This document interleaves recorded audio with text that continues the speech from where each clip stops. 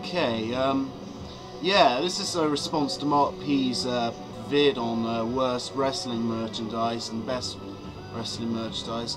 If we look at a site, which is like one of my favourite sites on the internet to do wrestling, called WrestleCrap.com, they do a bit each week called Someone Brought This, where they focused on real bad bits of merchandise. For example, they have this Katie Vick cheerleader's outfit. I'll just try and show it to you here, and it's signed by Triple H. Yeah, which is kind of crazy and pretty horrible, as you can imagine. And also, one of the guys from WrestleCrap, Blade Braxton, brought the Katie Vick blow-up doll, and they have shit like that. But I've got a ton. I used to have loads of wrestling figures and that, but they actually got stolen from my shed when I used to live somewhere else, which was really gutting. But I've accumulated some merchandise over the years, and still have some stuff from when I was younger that could either be considered bad or good depending on how you look at it. For instance, I have a number of wrestling games which are pretty fucking shit.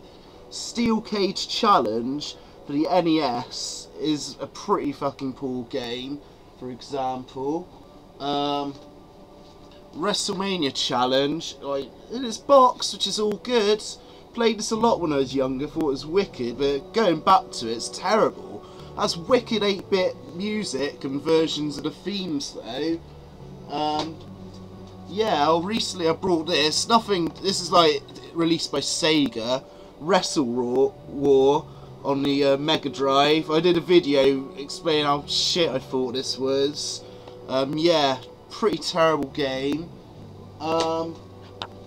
Let's see. Oh, this takes the biscuit for worst games. The Commodore 64, very old computer. Well, old in the 80s. I had WrestleMania for this. Yeah. Now this is old. Look, tapes.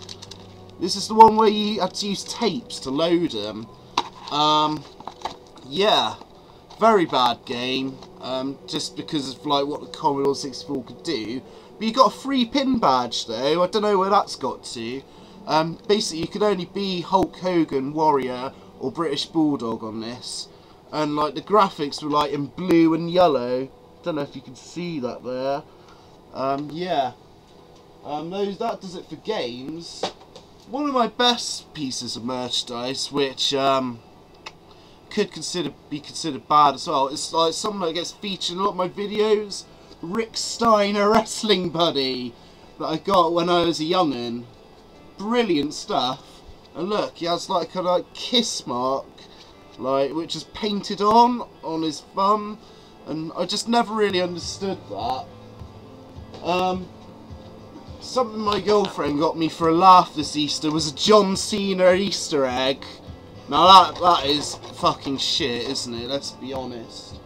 Right, now we're down to the two kind of worst.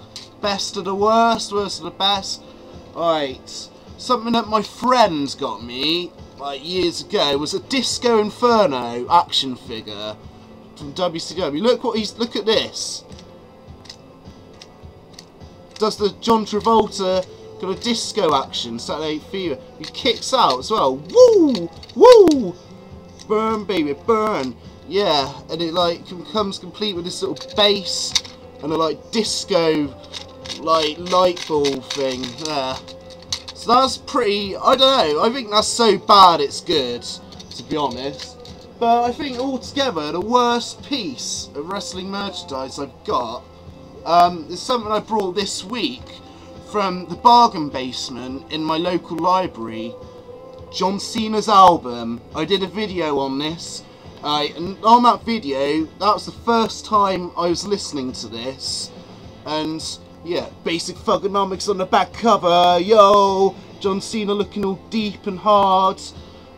Yeah, still got the pound sticker on it, as you can see. Yeah, I'm not going to be listening to that again in a hurry, that's for sure. Okay, I hope that's all good. As far as best wrestling merch goes, I have a shitload of DVDs and that. and even some like good computer games, but you know, too much to dig out. Anyway, I hope that answers a question. Cheers.